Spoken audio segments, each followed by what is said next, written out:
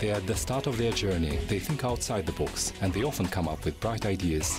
Their projects are innovative, they are a new generation of business people, and their distinguishing features are creativity and enthusiasm. This is the world of startups, the program about IT developers and the industry of startups.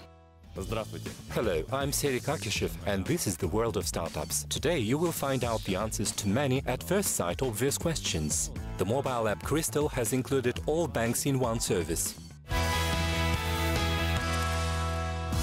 The application KitUp will help sell old second-hand books with the help of new technologies. And finally, the most important announcements about the forthcoming IT events in the Coming Up feature. This team of startups is anticipating a trip to the Silicon Valley in the United States, learning in the offices of Google, Twitter and Facebook, where they will meet with potential investors. But currently, they are enhancing their product in the premises of the business incubator MOST. Learn why Ukrainian programmers are interested in the Kazakhstan's market and what is special about the Crystal mobile app from the market.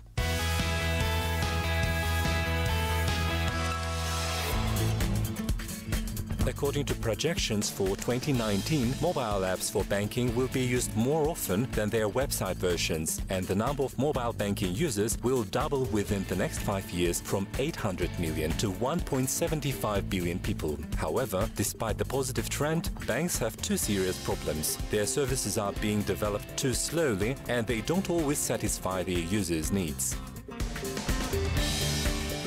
Take the Netherlands, for example, where I now reside. Here there are several large banks. They are established banks and have been on the market for a long time. They have steady clientele, but not all of them have convenient applications. For example, ABN AMRO. In order to do something on this service, you have to have a calculator where you have to insert a one-time password and you get a reply password. Suppose I forget this calculator at home. I won't be able to make a money transfer sitting in a cafe.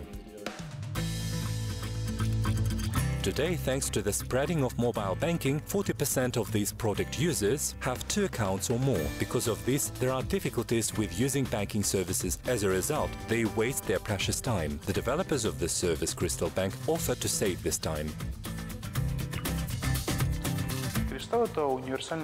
Crystal is a universal mobile banking. It's a mobile app plus a web interface which allows you to use all the banking accounts in one place. All the banking accounts, credit cards, loyalty program cards, all on one platform. At present, a mini version of the working product for Windows Phone has been developed. This operational program has been chosen for a good reason. According to statistics, 81.5% of the global market of mobile devices belongs to Android, 40% to iOS respectively. The Windows share is 2.7% or 60 million people. The competition on this market has only a few rivals, so the creators of Crystal have good chances to get to the top 10 banking mobile applications for Windows Phone. The Crystal Bank will work on the principle of the interchange fee, that is through interbank commissions. It will vary from 0.1% to 1.5%. And one more important nuance, the developers of this mobile app work in different parts of the world. The understanding of the trends and mentalities in Kazakhstan, Ukraine, Holland and England will help the application to succeed on the global market faster.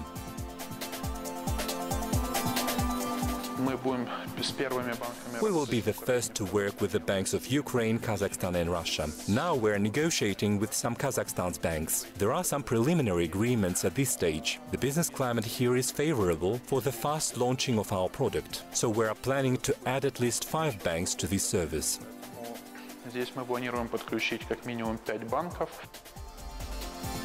To create a prototype of the Crystal Bank, the developers spent $60,000, but this amount of money was not enough. Therefore, now the project needs large investments, about $200,000. This money will go to the enhancing of its functions, its testing and integration to practically all large banks of Europe and Asia.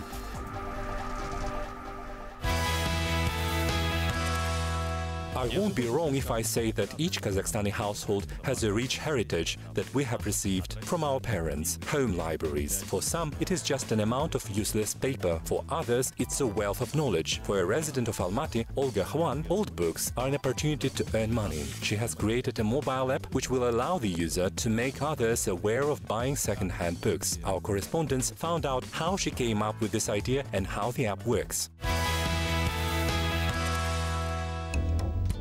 A journalist from Almaty, Yuri Dorokhov, has recently bought 170 volumes of the world literature masterpieces for $75. Old books can be bought either on sales or the social networking sites. The launching of the mobile application Kitab will make the process of finding and buying books easier, says Yuri. Мне было бы очень любопытно с этим сервисом ознакомиться. Если будет хороший юзабилити, то использовать.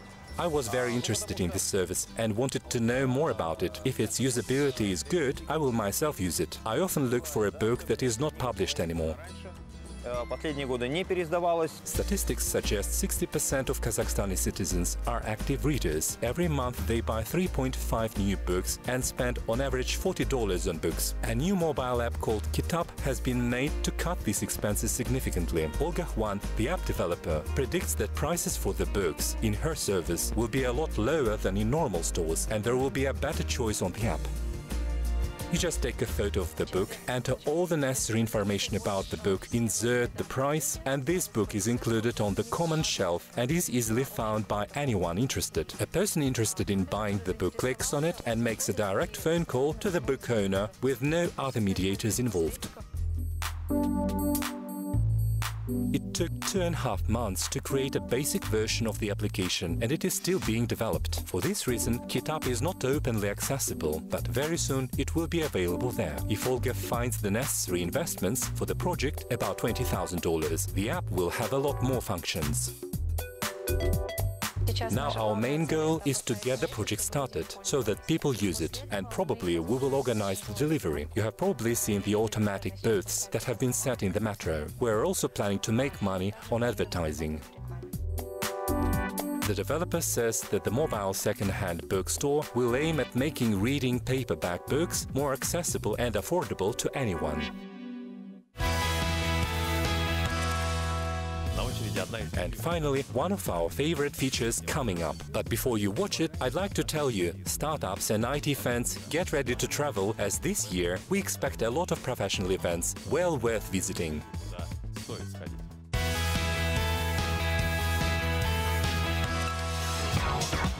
On the 20th of November, at the Exhibition Center Sokolniki, Moscow, there will be the third international exhibition on robotics and advanced technologies, Robotics 2015. The event traditionally gathers robotics manufacturers, researchers, developers, representatives of business and officials in one place. In 2014, during 3 days, the exhibition was attended by more than 10,000 people. This year, there will be robotics masterclasses for children and teenagers, business meetings for investors and startup projects in the format of speed dealing, the organizers promise. Also, it is expected to have a fascinating robot show, drones, copters, smart house and smart city technologies, and many other things alike.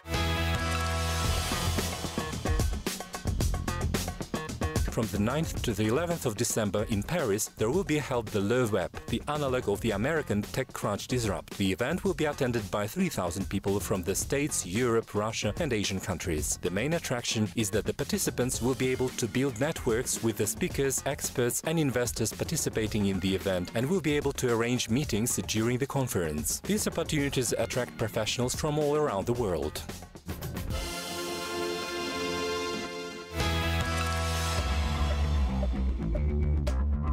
If you missed the opportunity to attend TechCrunch Disrupt that was held in New York last May, you can visit the same conference but held from the 7th to the 8th of December in London. As usual, there will be battles between startups for the grant of $50,000, the battlefield competition, the weekend hackathon and panel discussions. The list of contestants and speakers is still being composed, so hurry up!